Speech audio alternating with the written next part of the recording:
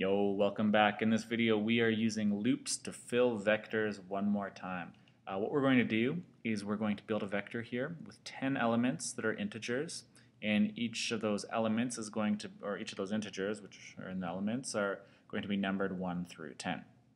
So, and I'm going to show you two different ways to accomplish this.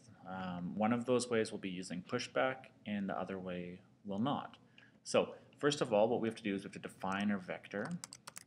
So, and we pick our element type, integer, as I mentioned, and then we give our vector a name. So let's just call it stuff. And for now, let's not initialize it with any size. So we'll start off with size of 0. So what we'll do is we'll use a loop, and we'll have for int I equals 1. Now be careful, we almost always in for loops say int I equals 0. I'll show you why in 1 second. Then we'll have for I is less than or equal to 10. Again, we almost always have int I equals 0, then I less than 10, not less than equal, but there's a reason for this, and you'll see why. So in our statements here, what we want to do is we want to use pushback. So we have stuff.pushback, and then we're going to drop in whatever the value for I is. Okay, so let's talk about this. When our program comes down, and it sees this vector definition here, it's going to know that we have a vector of type integer, name stuff, and size 0. And that's all.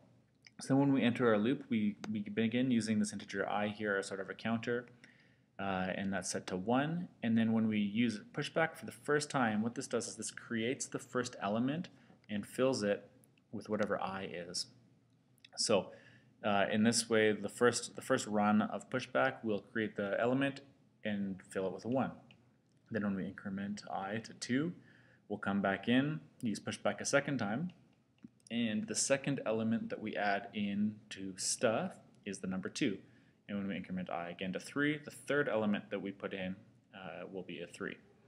Now, if this was a 0 and this was less than or equal to 9 or just less than 10, then our vector, the values, instead of going from 1 through 10, they would just go from 0 through 9. So that's what the big difference is there. Now let's print this out to the screen for us just so we can see and kind of check what we've done. So we'll use another for loop, and then here we'll have, we'll use a different counter. We'll say int j equals 0, and then we'll have j less than 10. So this is usually the type of format for a for loop that we're looking at, and we'll talk about the difference here in a second. We'll have j++, and then we'll just be nice to ourselves and see out stuff spelled correctly, and we'll use the index value of j, and then we'll end line. All right, let's go build and run that, and I think it'll be helpful just to see the output to see why this is 0 and why this is 1. So when we run this, all right, so it's printing out 1 through 10, which is good. That was the goal. Let's talk about why. So we already talked about here the reason why this is a 1 is so we put a 1 in the first element of stuff, and then we put a 2 in the second element, and we put 3 in the third element. Those are the first, second, and third. It's not talking about the index numbers. Just the first one, the index number of the first element is technically 0, but this is talking about, this doesn't care what the index number is actually. This is just dropping them in order that it receives them, and it'll do it up to 10 times. So then why we have int j equals 0, so when we want to print something to the screen, we enter this loop, int j is 0, and then when we see out stuff j, it's seeing out whatever the value is that has the index value corresponding to j equals 0. So the index value of 0 is actually the first element, and the first element that we put in here was a 1. Then we see out, then we increment j, so then j is equal to 1. And when we see out stuff at the index value of 1, index value of 1 is actually the second element in the vector. So the second element in the vector, well, that was the second element that we put in. That was a 2. So there you go. And the same thing would happen for 3. So, index, or for the third element, j equals 2. That's the index value stuff with the index value of 2, but that's actually the third element, and we put a 3 in as a third element, so that's why you're seeing a difference here in the loops, but it's still spitting out sort of exactly what we want. All right, so that's one way to do this. I'll show you another way. What if we were to, we're going to change things up a little bit. What if we were to initialize this vector with a size of 10? Well, this would, using pushback now would get really hairy because it already has 10 values or 10 elements. And then when we use pushback, we'd be, the first 10 elements would all be zeros, and then the 11th element would be a 1. And then the 12th element would be a 2, and the 13th element would be a 3, and that's not really what we want, because we want at the end of the day a vector with 10 elements. So we're not going to be able to use pushback anymore, so we're going to have to wipe that out. And actually, I think the easiest thing, the way to go about this, maybe let's just delete this whole for loop. This can stay the same, but we'll have to rewrite the for loop. So what we would do is we would have int I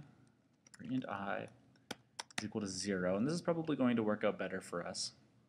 Then we'll have I is less than 10, and then I plus plus. And then here we'll have stuff I, and then now we're using the index value, where before when we were using pushback we weren't really acknowledging the index value. We'll just have I, keep it easy, I plus 1. So let's build and run this, see what the program output is, and then talk about it. Alright, so it's printing out exactly the same thing.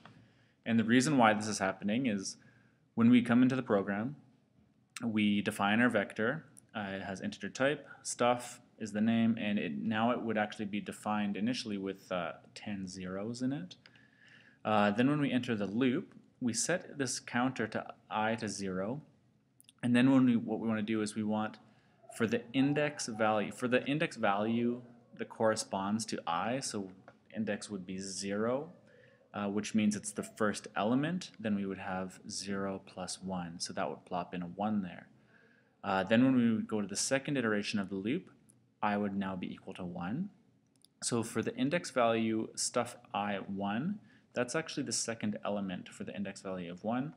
And in the second element, we want 1 plus 1, so we would get that 2 in there. And the same thing happens when int I is equal to 2.